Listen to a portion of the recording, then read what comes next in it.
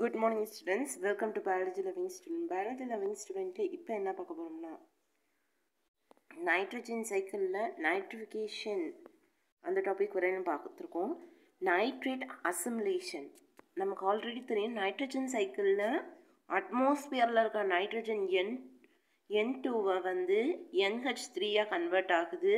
அந்த NH3 வந்து NO2 மைனஸாக கன்வெர்ட் ஆகுது. அதுக்கப்புறம் இன்னொரு ப்ராசஸ் நடந்து NO3 மைனஸாக கன்வெர்ட் ஆகுது. இப்போ அதை தொடர்ந்து என்ன நடக்குதுன்னு பார்ப்போம்.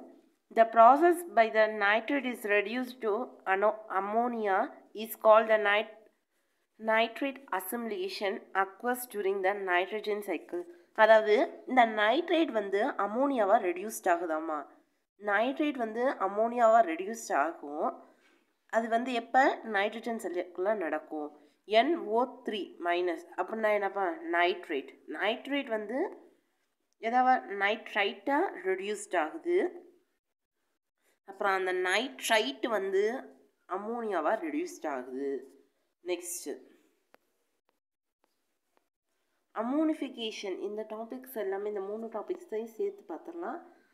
இந்த எல்லா டாபிக்ஸையும் இந்த நைட்ரஜன் சைக்கிளையும் இந்த இதில் நான் முடிச்சிடலாம். Ammonification na decomposition of the organic nitrogen from the dead plants and the animals into the ammonia is called the ammonification. Organization involved in the process Bacillus ramoso and Bacillus vulgaris சொல்லியிருக்காங்க பாருங்க.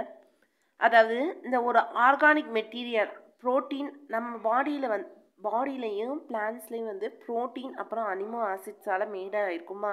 அந்த proteins அப்புறம் அந்த அனிமோ acid வந்து ஒரு dead plant, ஒரு மரம், இப்போ ஒரு புல் வந்து வேஸ்ட்டாக போகுதுன்னா அதில் இருக்க அந்த ப்ரோட்டீன் அமினோ ஆசிட் எல்லாமே அமோனியாவாக ஃபார்ம் ஆகும். அதை வந்து அமோனிஃபிகேஷன், அந்த ப்ராசஸ் நடக்கிறது பேர் அமோனிஃபிகேஷன் சொல்லுவாங்க. இதில் வந்து என்னென்ன ஒரு ஆர்கானிசம் இன்வால்வ் ஆகும் தான் இந்த ப்ராசஸில் பேசிலஸ் ராமசஸ் அண்ட் பேசிலஸ் வெகாரிஸ் அப்படிங்கிற அந்த பாக்டீரியாஸ்லாம் இன்வால்வ் ஆகும்.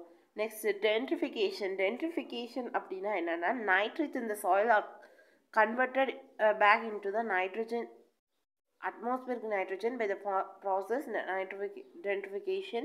Bacteria involved in this process are Pseudomonas, Thiobacillus, Bacillus abietals.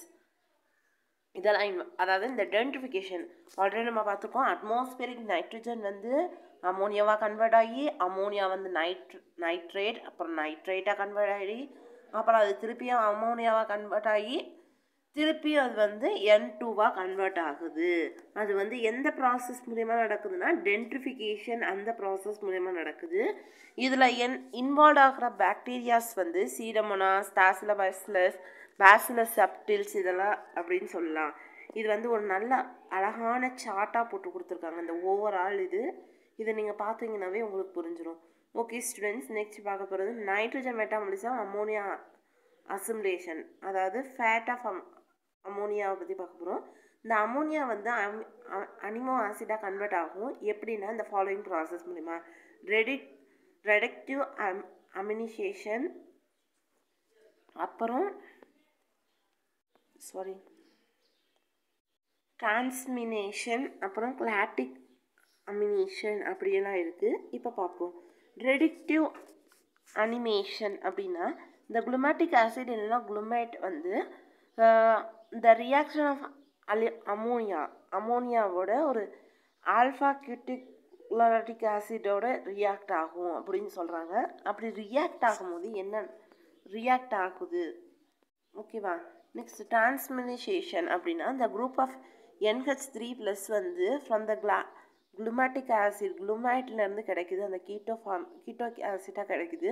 இந்த குளுமேட்டிக் ஆசிட் வந்து இந்த மெயின் ஃபார்ம் ஆஃப் அனிமோ ஆசிட். இது வந்து நிறைய அனிமோ ஆசிட் வந்து சிந்தசிஸ் ஆகிறதுனால டிரான்ஸ்மிஷன் ஆகுது.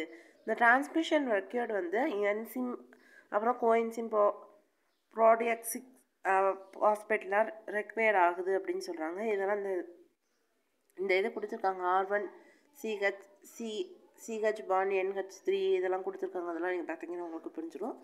நெக்ஸ்ட்டு கேட்டலிஸ்டிக் அனிமேஷன் அப்படின்னா குளுமேட்டிக் அனிமோ ஆசிட் வந்து அமோனியாவோட கன்வெர்ட் ஆகி அனிமேட் குளுமேட்டாக ஃபார்ம் ஆகுது. கிளமைட் ப்ளஸ் NH4 ப்ளஸ் குளுமேட்டிக் சிந்தசிஸ் கீழே வந்து ATP ப்ளஸ் NADPH ப்ளஸ் இதாக இருந்துச்சுன்னா இந்த குளுமைடாக ஃபார்ம் ஆகும். இந்த குளுமைடு வந்து அந்த ஆல்ஃபா குளுமேட்டிக் ஆசிடோட ரியாக்ட் ஆகி 2 குளுமேட் மாலிகூல்ஸை ஃபார்ம் பண்ணும். இதை தான் சொல்லியிருக்காங்க. நெக்ஸ்ட் டாப்பிக்கில் வந்து ஸ்பெஷல் மோட் ஆஃப் நியூட்ரிஷன் பற்றி பார்ப்போம். ஆட்டோடாபிக் ஹெட்டோடாபிக் இதெல்லாம் பார்ப்போம். ஓகே ஸ்டூடெண்ட்ஸ், இந்த வீடியோ உங்களுக்கு பிடிச்சிச்சுன்னா லைக் பண்ணுங்கள், ஷேர் பண்ணுங்கள், சப்ஸ்கிரைப் பண்ணுங்கள். Biology loving ஸ்டூடெண்ட்க்கு thank you.